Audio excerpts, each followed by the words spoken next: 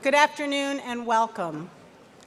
I'm Susan Collins, the Joan and Sanford Weill Dean of the Gerald R. Ford School of Public Policy, and it is my great honor to welcome all of you here today to hear from one of the nation's most distinguished and influential economists, Stephen Levitt. We're so pleased that several of the university's executive directors and deans could join us today. I'd like to welcome them and thank them for coming. You'll see that in your program, President Schlissel's name appears, and indeed he had hoped to be here to introduce our speaker and to share his thoughts on this occasion as the Ford School marks its 100th year. But earlier today, unfortunately, the president was called away on university business. He sends his apologies and his greetings, in particular to all of our alumni who are here, and his very best wishes for all of us as we celebrate the Ford School's centennial. And so in his place, I'm very pleased to welcome the Provost of the University of Michigan, Martha Pollack. Thank you so much for joining us. We're delighted to have you here.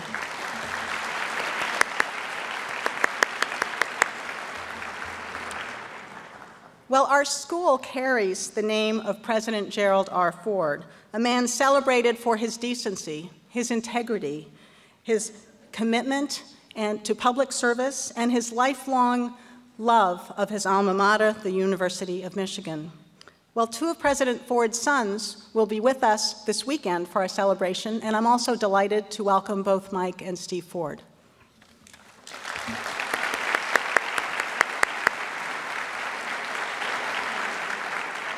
Well, the Ford School hosts many public events. We view it as part of our mission. But today's gathering is really special and quite unique because today we celebrate the centennial of our founding.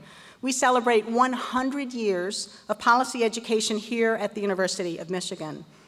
In this room, there are hundreds of members of the extended Ford School community: students, faculty, staff, alumni, friends, in particular nearly 100 alumni who have returned here to Ann Arbor with their families to mark this very special occasion. However, there are others in the room who may not be quite as familiar with our school and the field of public policy. And so I'd like to spend just a moment talking about that. Well, at its core, the Ford School's mission is to improve human lives. That's what public policy is. It's the scaffolding of society. And in so many ways, the life that we live today is a result of policy decisions that were made 10, 30, 100 years ago. Public policy was instrumental in delivering America from the Great Depression, in rebuilding Europe from 1946, in radically reducing disease in this country, providing safe food and clean water, and in expanding civil and human rights. Undertakings like these took time and they took collaboration. They shaped the world that we have inherited with its many freedoms and choices. They were actions that were rooted in the simple principle, the commitment to decency. Well, the Ford School is actually a product of the activism of the progressive era of a century ago. And then in the late 1960s, we were the first to bring rigorous scientific methods to bear on deeply rooted social problems. Well, now, as we look around us, the technological and the demographic shifts are really dramatic, and they are changing society around us. Speed, scale, scope, all of those things working together are making our world increasingly interconnected, and they're changing things at breakneck speed. In short, it's a new order of complexity. And too often that complexity results in paralysis. Entrenched partisan ideologies have already paralyzed much of government, particularly at the federal level. So what's the antidote? The antidote to that challenge?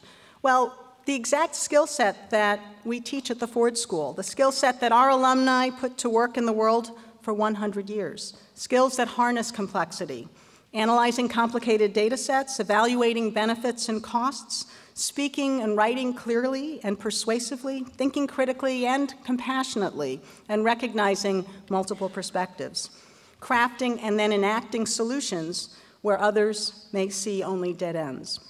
So that's our curriculum, the professional toolkit that our students take into the world.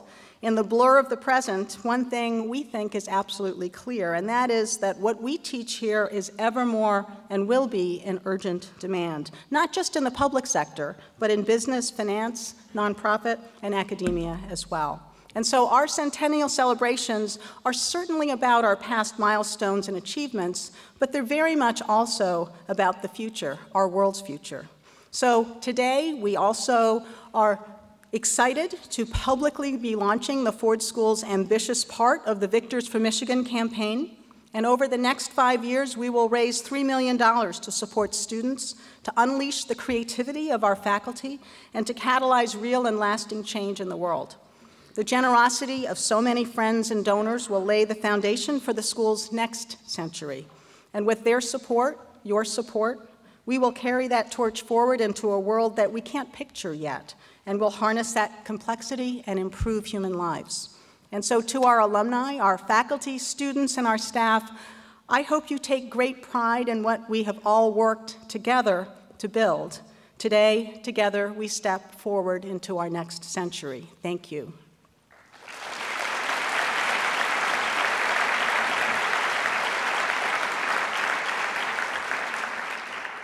And now it is my honor to introduce the Provost of the University of Michigan, Martha E. Pollack. Provost Pollack is also Professor of Information in the School of Information and Professor of Computer Science in the College of Engineering. Ladies and gentlemen, please join me in welcoming Martha Pollack.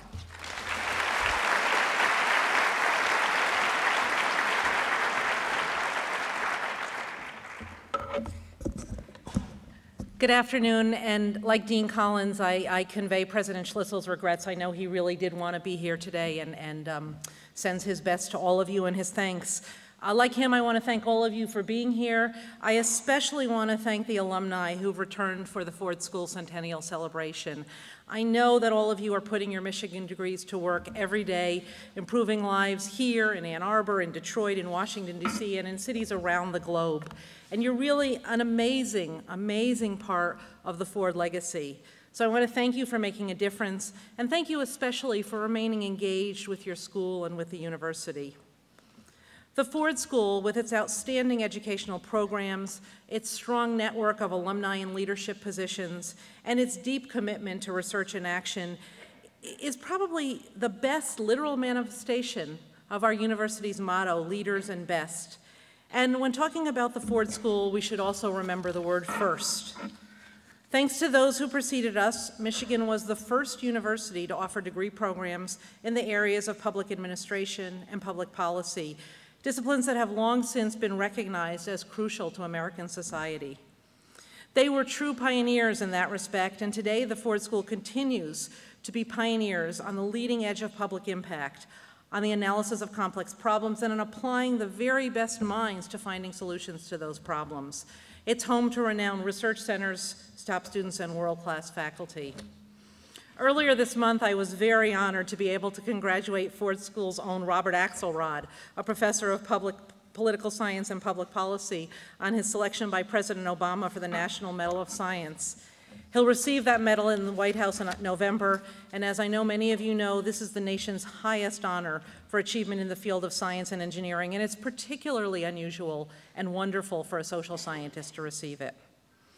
As political science chair Jesse S. Reeves said back in 1914, the university has a distinct opportunity to offer public service to the people, and I am proud to join you, the alumni of the Ford School, as we work to realize this opportunity in 2014 and beyond. Now it is my distinct pleasure to introduce today's guest of honor and keynote speaker.